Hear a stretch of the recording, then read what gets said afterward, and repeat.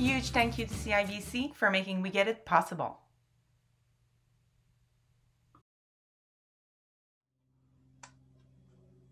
Good evening, everyone. It is not evening here, but it is evening if you're watching this live at 7 p.m. Eastern. My name is Karine. I'm the program director with Young Adult Cancer Canada, and this is a new episode of We Get It.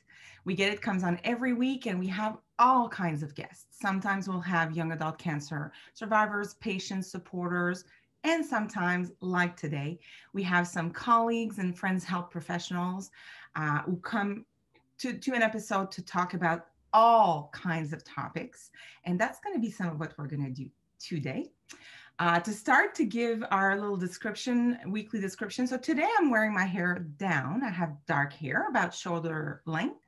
I have a jean jacket on, and it is spring. So it's the first day of spring was yesterday, or the equinox was somewhere in the weekend. So I am wearing a jean jacket. I am in my home office. It is a beautiful blue sky in St. John's, Newfoundland today. So I'm extremely grateful for that. And I am with Bonney Elliott. Bonney is a therapist, a counselor in the Ottawa region. And some of the work she does is super interesting, and I feel is going to be of interest to all of us. So today, me and Bonney are going to talk about narrative therapy. And explore a little bit of what is it and how can it relate to the young adult cancer experience and help people. So that's going to be, in a nutshell, what we're going to talk about. Bonney, thank you. Thank you and welcome. Thanks for having me. I really, I enjoyed our meeting a couple of weeks ago, and I was really looking forward to being on the show today. I'm here at my home office in Ottawa, where I've been working mostly virtually. I work in private practice, and I do have an office in the Glebe as well, but it's since the pandemic, I'm not seeing a whole lot of people in person, so working more from home. And a sizable chunk of my work life has been focused on kids and families and groups of people impacted by cancer. I worked as a pediatric oncology nurse way back in my 20s, a nurse practitioner and a health coach and a group facilitator. But these days I work more generally with people and with couples who are coping with things like loss and transition and around relationship stuff and sexuality and healing from trauma. I still see people. I still see people impacted by cancer, but in a broader context of life and love and loss. And to me, that feels more balanced, actually. There's a lot of burnout in oncology, but that's a conversation for a whole other day. We should have you back and talk about that. I would love to talk about that. Yeah. In my current work, I also mentor other clinicians, which I really enjoy, and I teach yoga and meditation. I love facilitating retreats, bringing people together to heal and connect. And what I really get excited about is helping people get unstuck. Unstuck so they can live more fully, so they can have deeper and more satisfying connections with other people, but also with themselves. Because at the end of the day, we have to have that good relationship with ourselves. And I love writing, which enables me to find truth and beauty in my own experiences. Sometimes I don't know what I feel about something until I've written about it. So yeah. That's kind of where I come from. I come from a family of storytellers. So what is narrative therapy? It was that's what I was going to ask, because in just your introduction, before I let you really fully jump in, and by the way, I really love your blouse. So Bonney today is wearing this white and blue blouse that is quite stunning and very springy. So I really like it. As you were talking, and because you and I spoke about that together, I do love how you are not necessarily, you're focusing kind of on the whole person and the whole experience and not just the cancer related part. And I think that's where there's definitely some connections in narrative therapy, storytelling, stories we tell ourselves, and all of the space it can take. So I think for those of you watching, I would say after talking with Bonney a few weeks ago, some of what we're going to discuss today is so useful for all of us, regardless of if we've been ourselves through a cancer diagnosis or if we have been supporting someone going through a cancer diagnosis, I think some of those perspectives are quite helpful. Personally, I feel they're quite helpful. So yes, Bonney, I interrupted you, but let's dive into No what's problem. narrative therapy. So what is it? Yeah, what is it? And you know what? People ask me all the time, what is narrative therapy? And I never explain it the same way twice, because I think it depends on the context and the person. And there's a lot of language around it. It was first developed in the 1970s and 80s. And I have to give credit to an Australian social worker, Michael White, and David Epstein, who came from New Zealand. And they were influenced by a philosopher named Michel Foucault, who looked at the idea of social constructivism and how what we often think of truth is constructed by our social reality and the culture that we're raised, the time that we're raised, and how we can sometimes change our lives more than we think we can. So I was first introduced to narrative therapy when I was working on a First Nations reserve, which seemed appropriate because it's very much in keeping with traditions around storytelling and reclaiming identity, personal identity. Mm-hmm. And then later in my university training and my ongoing supervision with Dr. David Pare, we've always worked from a narrative reflecting team process. So that's what I know. It's very collaborative. It's very multi-storied and stuff. So I feel very privileged to have had that background. Yeah. And in a nutshell, I would describe narrative therapy. There's lots of ways of describing it, but as an approach to psychotherapy, but also to working in teams with other helping professionals, that is based on the premise that we're all meant to be the hero of our own story. But our personal narratives often get lost in these dominant social narratives about who we're supposed to be in all these different roles in our lives. So whether it's as a woman or a mother or a person of a certain age or a person living with an illness, we have all these other stories out there. And what about the things that we do that are not in keeping with those stereotypes? Mm-hmm. So narrative therapy is about reauthoring our own stories in ways that are consistent with our personal purpose and values. And what I like about it is it's a very strength-based approach. You got to remember, I was coming from a medical model, which was very prescriptive and very, kind of I'm the expert and you're the patient. Well, although that's changing, I should, in all fairness. But narrative therapy is not about me making a diagnosis and prescribing a one-size-fits-all treatment plan, but it's about us working together to shift the relationship with the problems that you identify. So, for example, I work with a lot of couples who may be transitioning to a brand new role when they become parents.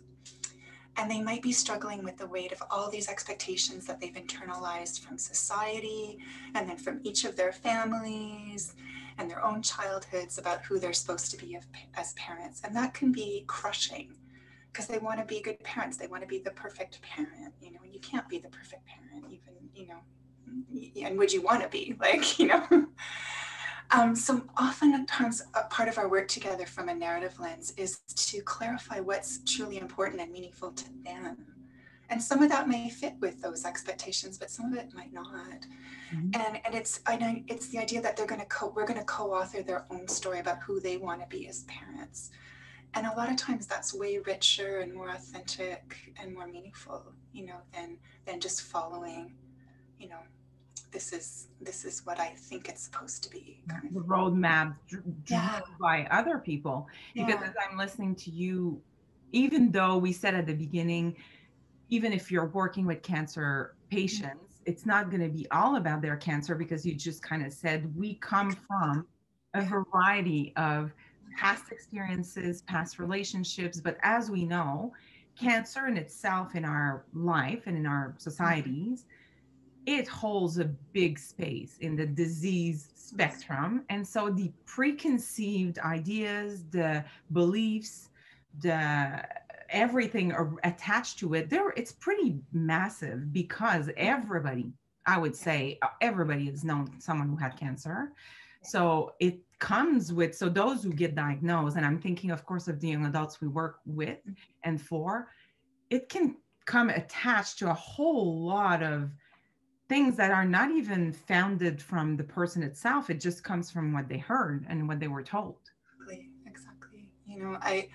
I found narrative therapy really useful for working with people impacted by cancer because in our society we have all these dominant narratives about health and illness in general. Mm-hmm. And then a lot of our narratives around cancer are very fear-based, disease and death and suffering focused about cancer. And when someone's living with cancer themselves or they're accompanying a loved one, people around them make a lot of assumptions sometimes, and they can be incredibly, like, for one, stereotyping, but also disempowering and marginalizing, and they're contradictory. So for example, we expect that, um, we want people, or you have cancer, you got to fight, it's a battle. And at the same time, we expect them to be like passive and patient and sick, like those two things don't even jive with each other. Yeah. And then there's all these expectations of what someone with cancer looks like or acts like, and then we have other narratives around how we offer care or don't Mm-hmm. to people who are living with a health condition. And then all of these narratives intersect with other narratives, like you said, about, what it means to be a person of a certain age or gender. And, the experience of cancer or caring for someone is often excluded from the narrative about what it means to be like a parent or to be a working person or a university student. There's no script, like, there's no place in those roles for making it work when you're dealing with treatment or when you're struggling with, the impact of past treatment or whatever. It's, we have all these sort of boxes that we try to put people in. And it's not necessarily to burn the boxes, but it's to bring our awareness to what else is possible, Because so I've been working with young adults for 15 years now or something like that. And a part of me feels like you have these dominant stories. So I guess before I started to work with this population, I had certain stories I had heard of those big dominant, either superhero type of cancer survivors, do everything. And that's Yeah. what I hear a lot about. And also the flip side of the really hard, sad stories. So the in between, because to me, when you talk of putting people in boxes, I have seen as many boxes as I have met people. Like in Exactly. that, everybody has their own stories, but often when I talk to our community members, they feel either adequate or inadequate comparing their story and where they are at in their cancer experience to other people, and then to other people's expectations and to their own expectations. Yeah. Exactly. I've talked to people that have said, oh my God, I feel like I should be starting a foundation and fundraising. And really, I'm just trying to survive. Like, I'm trying to get through the rest of my life and, be a parent to my kid, yeah. So we have all these, we're not everyone is Terry Fox, and not everybody needs to be Terry Fox, No. And and I know that for people who have maybe less close experiences with cancer or someone with a chronic disease, I think often the natural, it's not to mean any harm, but the natural instinct is to kind of go towards the big stories we've heard before.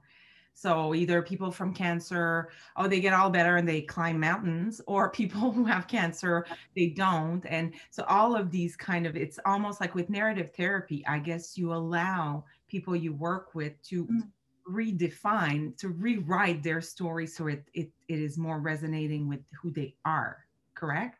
Absolutely. And I find that, why I find it powerful in relation to cancer is that, the experience of cancer is for many people a life-changing event. And they often, there is often a re-examination of values and meaning.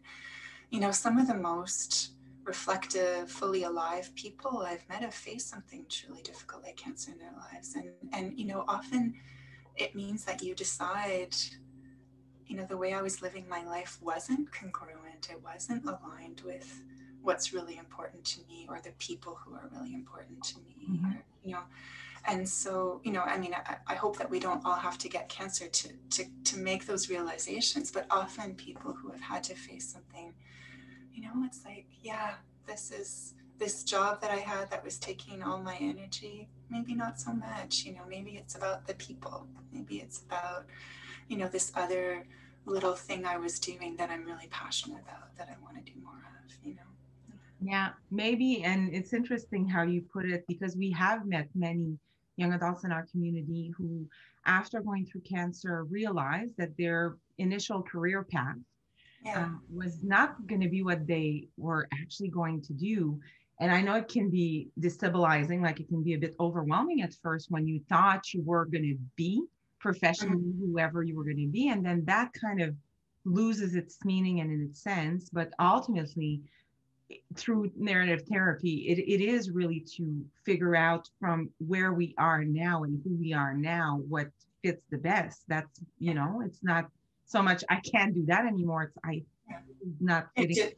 And our stories have multiple chapters, right? Like, so maybe that was a meaningful chapter of your life that,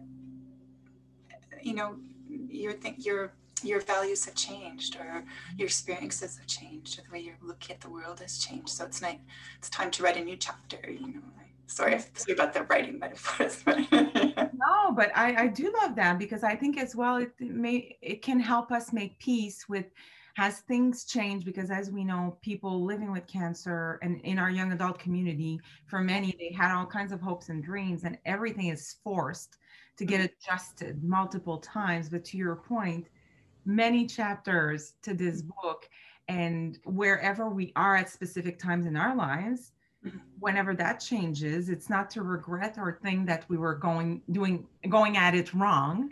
It's just kind of say, okay, well, I guess that chapter is done and I'm gonna start a new one. And it's okay. And often people come to me because their relationships are changing, that they discover that people who they were very close to, for whatever reason, weren't able to stay connected with them through that experience. And that's a real loss, and then there's all these new relationships that people develop when they're going through an experience like cancer. And so that those things shift your story too, right? The people that you're traveling with in your life. Yes, relationship is a really big thing in our community. And to your point, it involves some grief, and it's hard sometimes to not get our story changed because of exterior experiences. It's difficult to separate the two. Exactly, and to say that, well, that's their story. It's not, it feels very personal, but it's not actually about what's going on with me. And I know it could probably be weeks for you to explain, but let's say, so we're talking about relationships, we're talking about the cancer experience and in relation to narrative therapy. Can you kind of take us through a little bit of some of the steps you can take with someone to relationships, for example? I think it's a pretty common experience. Well, I was thinking about that while I was preparing for today, and so, narrative practices they're not a standalone kind of self-help, like some other approaches to therapy, because we reconstruct narratives through dialogue, in a session. But, there are a lot of useful personal explorations that can arise from those conversations, whether it happens in session or whether the person, goes home and has, does some writing or has a conversation with people in their lives. And one of the things I want to talk about is it's a key practice, and we call it externalizing the problem from the person. Okay. So let's say I'm coping with something like anxiety, and anxiety. I mean, with COVID, everybody's anxiety is like a huge thing right now, right? But it can almost become part of our identity. So I might refer myself to it as an anxious person, or other people might describe me that way as well. And what happens is that becomes sort of an internalized dominant narrative, and it makes it hard to see the times where I'm not anxious, or I do really cool things in spite of being anxious. But But if I can externalize it from other parts of who I am, it makes it easier to have a relationship with it, which creates room for like growth and change. And so that's one example.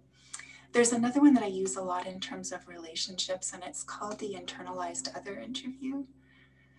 The language and narrative is sometimes a little too unwieldy, but so what I might do, so if a person is having trouble seeing themselves in the most compassionate, kind, realistic way, because we're all very harsh critics, or not all, but we often are very harsh critics of ourselves.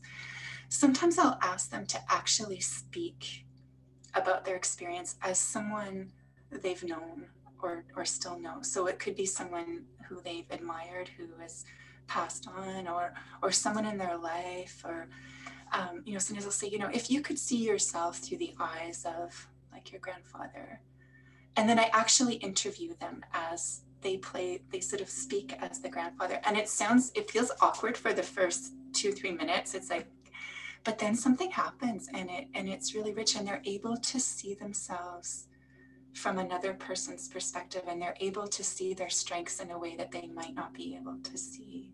Mm-hmm. I'll say like, and I'll ask like the grandfather, like, what is it that you've noticed about, John and how he's handled this? And he'll say, like, oh my God, I've noticed that he's so, despite all these things that are going on, he's such a generous guy, so people like, it takes it to a more real thing than just words, Mm-hmm. and it's often very moving experience when we do that. And sometimes I do it about not another person, but a concept. So I interviewed, we had a practice group once, and I interviewed my colleague as grief, and she spoke as grief. Like most of us had lost someone recently, and it was the most powerful experience. So it was like I was talking to grief, and she was answering as grief would answer. And I don't know, it takes the conversation to a deeper place when you can externalize things like that. Would you say like that because I'm listening, I love this. Like, I love that you hit on anxiety, which is massive, huge in our community. So many of our community members are coping with a lot of anxiety, and I've heard them describe it. I've described myself like that before, as I am, and Yeah. I am this and that. So I love that you hit on that. But in this last piece, I can almost see as well. So the self-compassion element, where often they'll say, talk to you like you would talk to your best friend, mm-hmm. or how your best friend would talk mm-hmm. to you. And to do that piece, but would you say you can also have those conversations with your younger self, which absolutely, yeah, talk to, what would young Karine say to Karine today, or what would Karine today say to her young self, to kind of just restructure stories in our heads. Exactly. Yeah. And we can do that in session as like a conversation, but people can also write a letter.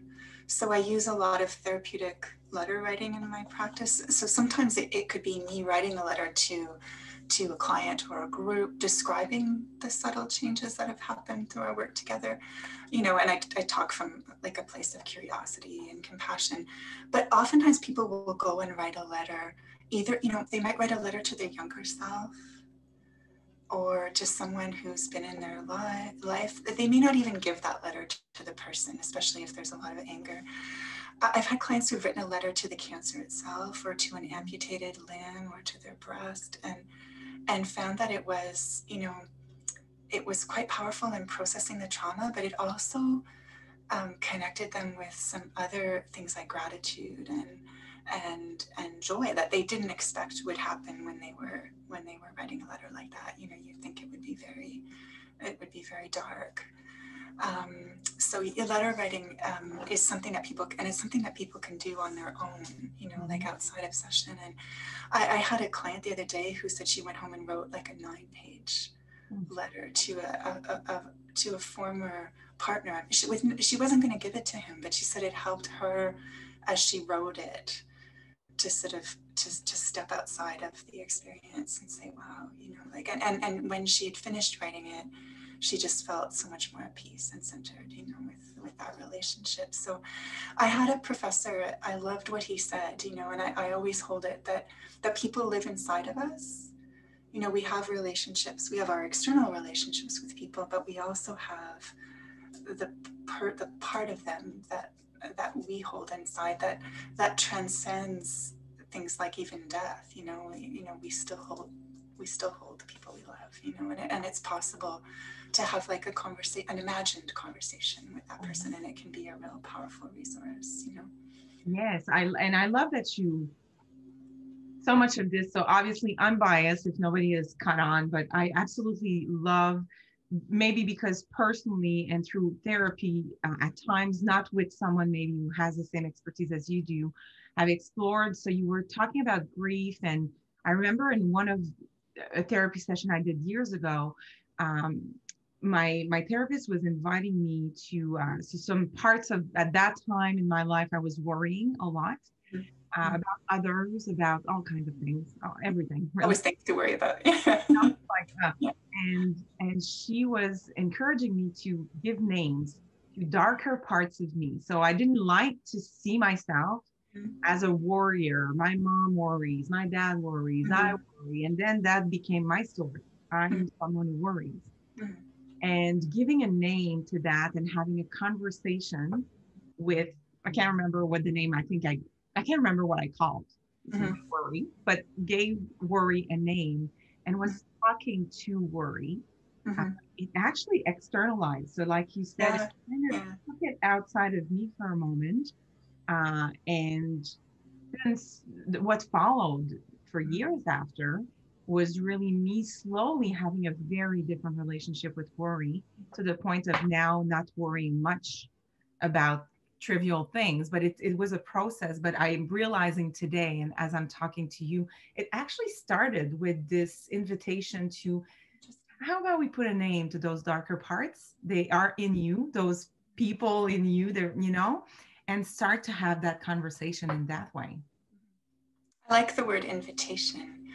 I've worked with people around the idea that when we worry about someone else, it's actually an act of love. Like we worry about the people we love. And sometimes it's possible to shift that worry to, you know, like for some people, they switch, you know, if they might shift it to even prayer, or they might shift it to, you know, I'm going to just hold that person in my heart for a minute instead of thinking about all the things that could go wrong with them, you know. So yeah, language is powerful, and how we change our language. It is. There's a lot more I want to say, but so would you say in obviously, like we would tell anyone that it is not, and I can see how it is not a one size fits all type of therapy that you can read a book and then you do it on your own. But I can also see, so would you say writing is a big tool and instrument in narrative therapy? Yeah, it can be. It can be for sure. Not everyone likes to write. Some people more like to talk. I worked with a woman who would do videos. The other thing I've used a lot, especially with children and with groups, is an exercise we call the Tree of Life. And it's where people they literally draw a tree, and the roots of the tree can represent, you know, their cultural lineage, their family, the things that they draw upon. And then the trunk of the tree is like their strengths and the way they show up in their life. And then, you know, the fruits and the leaves can be the things that they've created. And then their tree may be part of a forest connected with other trees. And, you know, so it can be a really powerful exercise in how they weather different storms and stuff. So narrative can be writing. I use it as part of, I do some more experiential work, like somatic experiencing and mindfulness and sand tray work. So I integrate it more in terms of, you know, how we are in the body, or how we work with objects, or you know, that mindfulness, self-compassion. So yeah, for people who love to write, I do find it really, that letter writing, and that can be useful. But everyone has their own way of processing things and connecting. Yeah. There are all kinds of avenues, I guess, because I can imagine that to Mm, start to work on our story, mm, to maybe reframe it so that it actually maybe fits more with who we are and where we are now, mm, it demands like an awareness, and it demands to navigate mm, beliefs and thoughts, and that could be probably painful at mm, times, but mm, ultimately can really lead to something, I would say, maybe a bit liberating in mm, acceptance. Like, is it like, do you feel like as you get through this, like a part of me feels like through the years I'm getting more and more into a place of acceptance with who I am, the good and absolutely. the bad. Yeah. So that changes the story as well. I'm not as hard on myself than I Mm, used to, maybe for mm. some things I made peace with. And sometimes as we externalize things, we can accept them more. Like if I think of I have a bit of anxiety driving over bridges, so if I think of my anxiety as like a passenger in my car who I want to make sure is safe and watered and fed and doing okay, I'm a lot kinder to that anxiety than I am if I think of it as like a weakness or something that I need to push down or Throw fight. on board, Yeah, get out of the car. yeah. Yeah. I mean, even sometimes cancer itself. Like if we think of cancer, and I mean that could be a whole other conversation. But how we live in relationship with illness or disease, do we think of it as this other, or do we think of it as something that we are holding, Yes. Mm. We talked about identity and cancer with actually Denis Raymond, a great that you would know. Yeah. I don't know. But Yeah. it was his master's. I have his book right there. But we talked about identity, Mm. and he shared with everyone. So it's an episode of We Get It, where you can certainly revisit for anyone watching.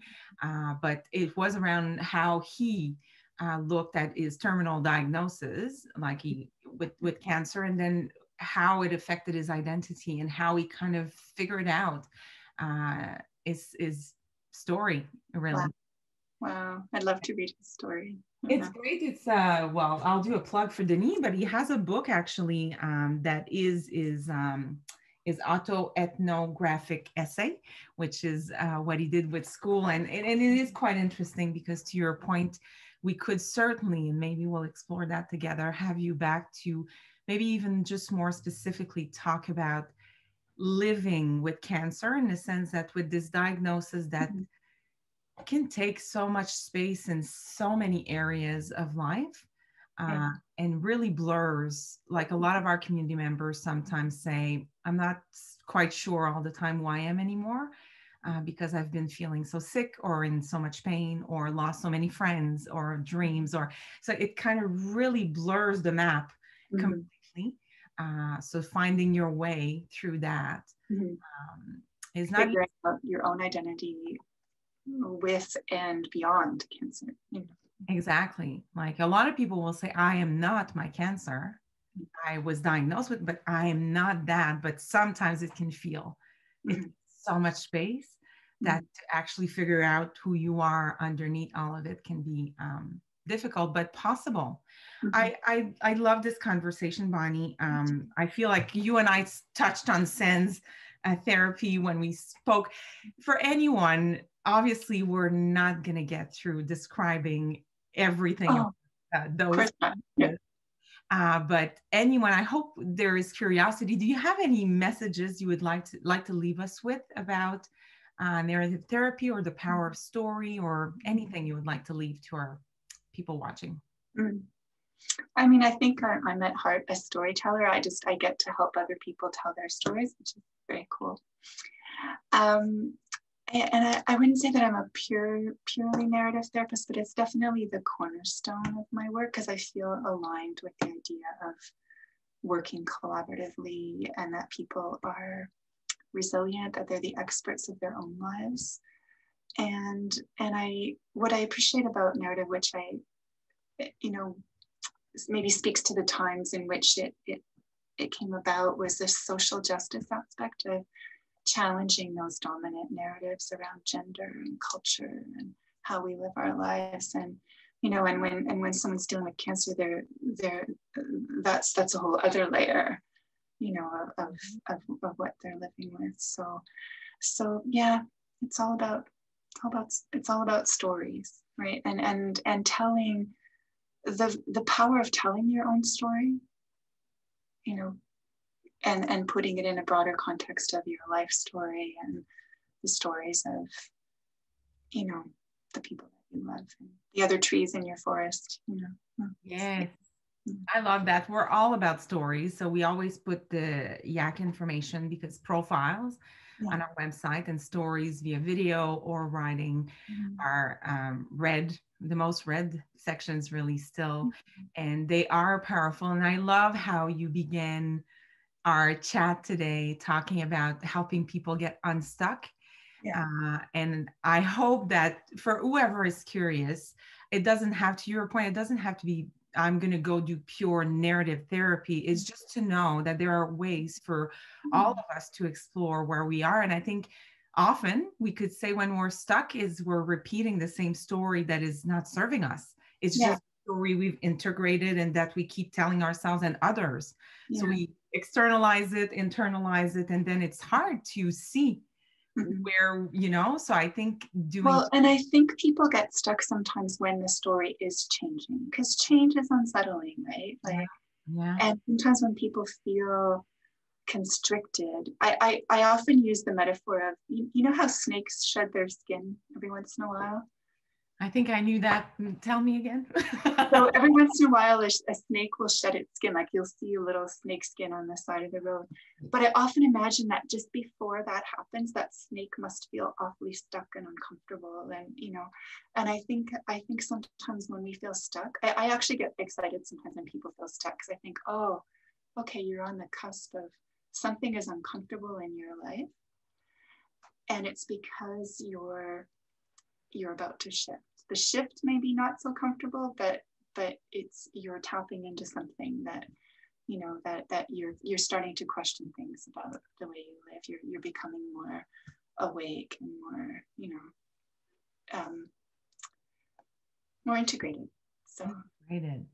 I love that. And I love how, and we'll wrap it up on this maybe. I love how, because sometimes I think our instinct when we start feeling uneasy and feeling stuck is associating that moment with something negative because it's uncomfortable, because we feel like we're just spinning in mud and going nowhere. Often it's like, I'm so stuck in it. But ultimately, I do love how you just said, well, really, for anyone listening, we might feel stuck for a while. So it's not about the moment we feel, but to know that, yes, when we start to feel uncomfortable in certain situations, when we start to feel like nothing is changing, the more we get connected to that, the more we get ready for this to shift. It's really like shedding our skin and getting a fresh one, really. And that things actually are changing, but they're not, it's not at an observable level yet. It's just that you're starting to question, and an experience like cancer can definitely be a catalyst for.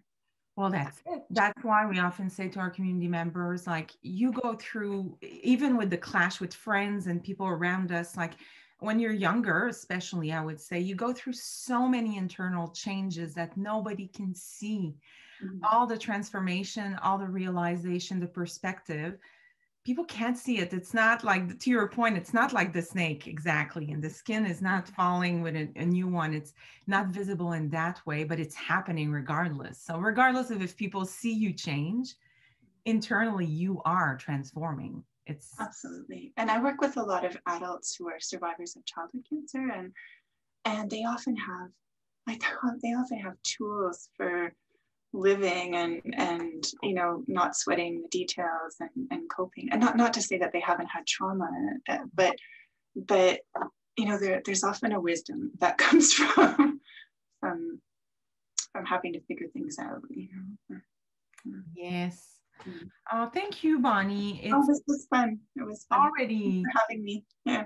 It was really great. And to me, it opened up probably 10 doors of conversations I would like to have with you. So maybe we'll just explore that. For anyone who's watched the episode today, I hope it was helpful, and I hope maybe it helps you and all of us look at ourselves and our story with a little bit more love, knowing that it changes, knowing that nothing is permanently the exact same all the time, and that there's help out there. If you are feeling stuck, there are beautiful people like Bonney and others. We'll put Bonney's information with our episode today to make sure you know where to find her.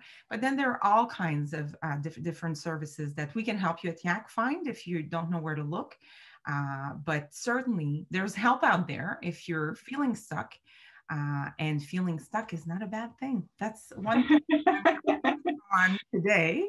So thank you again so much. And for everyone watching every Monday, I always do my reminder on Facebook and social media to just breathe. I think sometimes personally, when I felt stuck, there were many times in my life where my breath was short and I was very unaware. Because I felt like I needed to do something absolutely right now to get unstuck, to get where ultimately sometimes sitting,